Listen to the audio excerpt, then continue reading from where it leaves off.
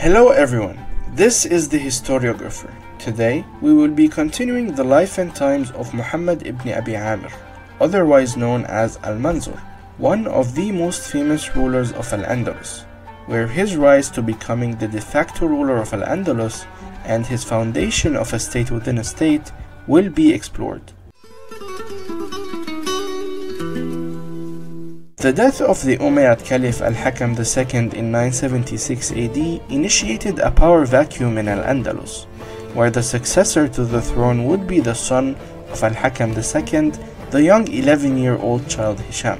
With Hisham being too young to rule, the power vacuum would be filled by a formidable yet uneasy triumvirate. This triumvirate consisted of three men: Al-Mansour, who by now controlled important positions within the state and was backed by both his loyal North African troops as well as the cunning Queen Mother Subh; the highly influential Chamberlain Al-Mushafi, who controlled the administration of the state; and the powerful old General Ghalib ibn Abd al-Rahman.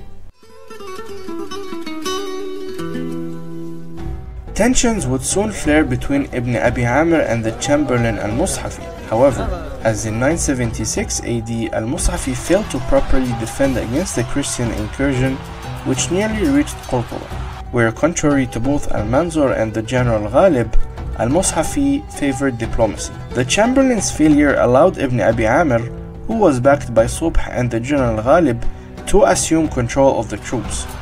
Indeed, Al-Mansour would go on several campaigns against the Christian kingdoms to the north in the following year, earning him a huge deal of prestige and popularity within the Andalusians, as well as securing his political power. Al-Mansour, hoping to secure his position with the influential General Ghalib before committing against Al-Mushafi, married the general's daughter when he returned to Cordoba in 978 AD. Finally, Ibn Abi Amer and Ghalib would strip Al-Mushafi of his title as Chamberlain and imprison him, where both leaders would now be responsible for governing the state.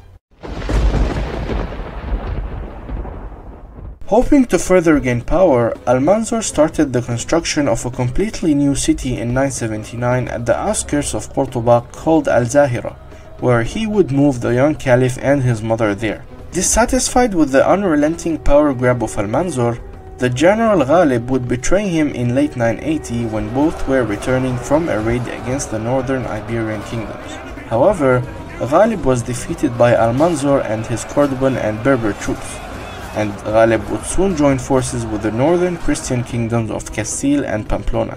On the 10th of July 981, the Battle of Torre Vecente would occur between Al-Mansour and Ghalib and his Christian allies. Despite having the upper hand in the first moments of the battle, the 80-year-old General Ghalib would die in battle after being decisively defeated by Al-Mansour.